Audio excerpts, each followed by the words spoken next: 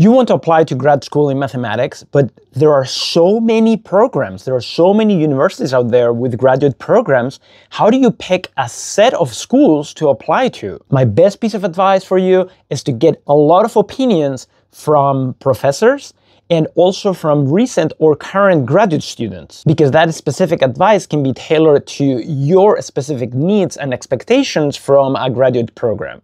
For example, some students already have a very clear idea of what research area they want to concentrate on, but that narrows down what programs to apply to because not every university has people doing research in every single area. Moreover, you cannot apply to 100 schools because the fees to apply to graduate school can really add up, especially if you're an international student.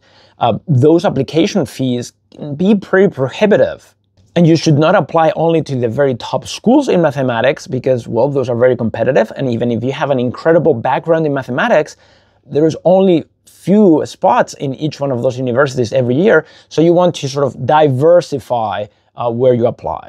One way to get an idea of what schools are more competitive to get into is through rankings. Now, university rankings are extremely flawed, but you can get a sense of what schools are better than others if you have no idea, like I did when I was applying to grad school. Not surprisingly, the Ivy League schools are at the top of the rankings, even when you restrict to the area of mathematics.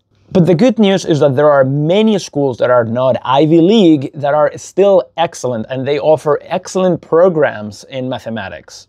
And if you're trying to work in a specific area, if you're trying to do research in a specific area in mathematics, by requesting advice from professors in that area, you might consider other universities that were not in your radar to begin with, but where there is somebody there that is doing some amazing research. That might be a really wonderful person to work with, and that would be an excellent place for you to apply and to go to for grad school. For example, in number theory, at Rice University, Tony Varelli Alvarado works there, and he's a wonderful person. He's an incredible mathematician, and it would be really great to go to Rice to do research with him for your PhD in number theory. So ask for advice from many people, and good luck in your applications.